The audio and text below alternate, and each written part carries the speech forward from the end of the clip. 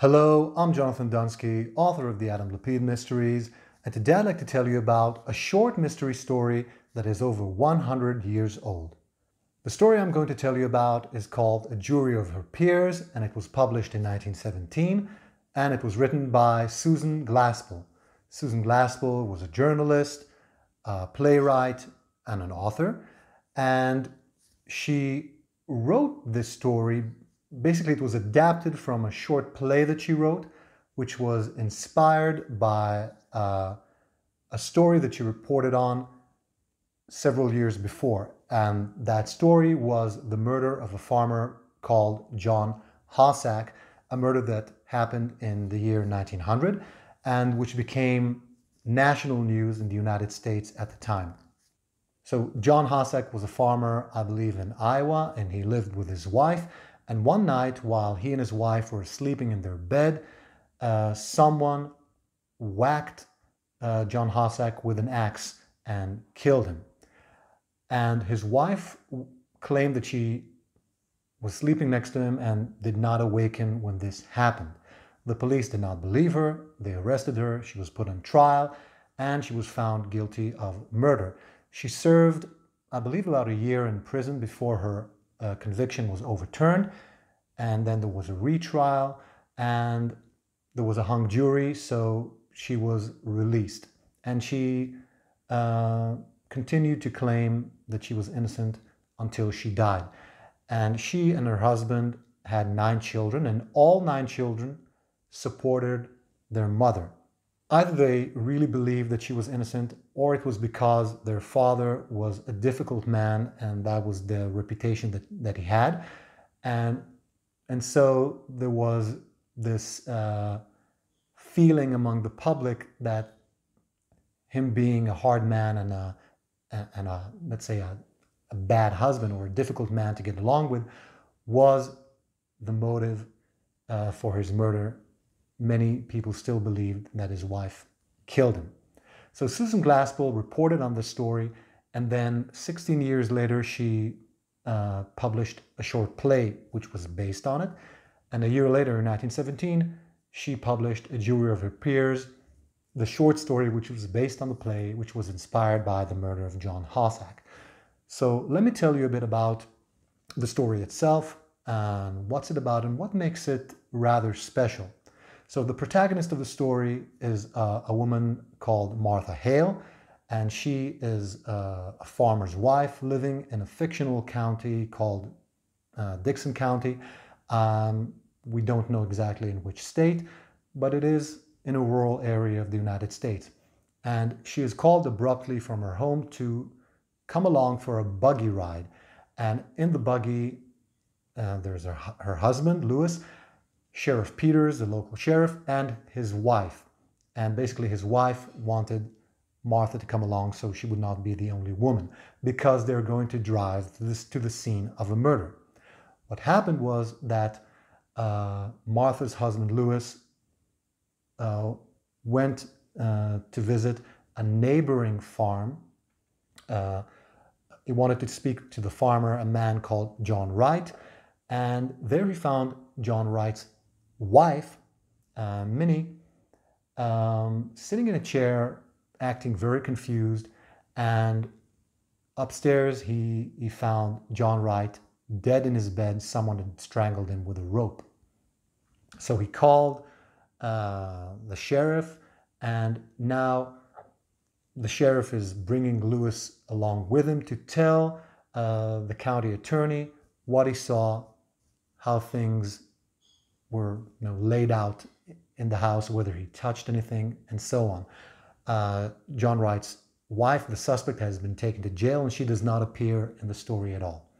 So when they arrive at the Wright house, Martha Hale immediately notices that the house is in rather dismal state, and it seems like it is poorer than her house and the houses of other neighboring farms. And she reflects on her decision, or on her never visiting the Wright home, even though she used to be friends with with the wife, with the woman now charged with murder, or at least suspected of murder. And this is because she always felt like this was a sad home, and because John Wright apparently was someone who was difficult to get along with, who was very cheap, who did not like to spend money on his wife or on doing anything. There were no children. So this was a sad house, and she now blames herself for not visiting and not providing support to her former friend. So the house is in a dismal state, and Lewis Hale begins telling his story, and he and the county attorney and the sheriff sort of begin making disparaging remarks or prejudicial remarks about John Wright's wife and about the, let's say, the trifles that women are interested in, like kitchen things, one of them says, and they sort of talk as if women are maybe childish or maybe emotional or not capable of discernment like men.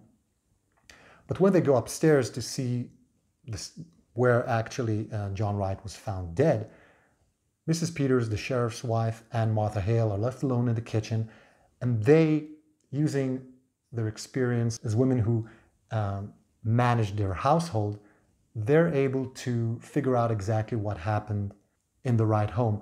One of the things that the sheriff and the county attorney were not sure about was whether, what was the motive of John Wright's wife. Why would she have killed him? They have no idea, and apparently this is something that they feel that they need to secure a conviction.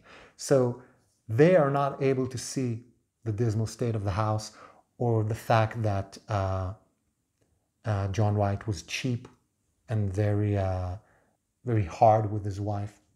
But Martha Hale and Mrs. Peters are able to figure out exactly what happened and why through what they see around them in the kitchen, through how things are laid out or the things themselves, and they are able to discover the actual motive of this murder.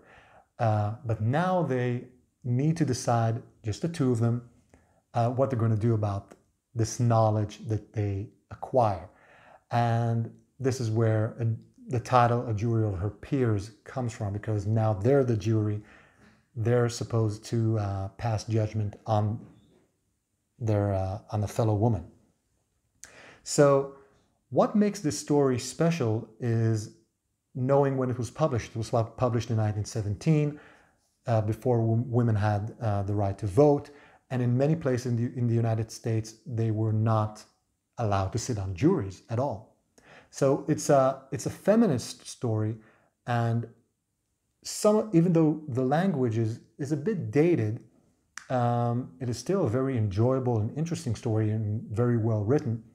And I had a good time with it. It has sort of stayed in my mind since I read it, because I found it to be a very good story and a very interesting historical document. So I recommend the story. I enjoyed it, and it's not long, so you can read it in, I'd say, half an hour or so. And because it was published in 1917, it is now in the public domain, so you can just read it online. And I'll leave a link in the description below to where you can find, to a website where you can just read the story for free. So let me know if you've ever heard about the story or read it, and if you can recommend any other stories that you think I might find interesting. If you enjoyed this video, please consider giving it a thumbs up and subscribing to the channel. Thank you for watching. I'll see you in the next review.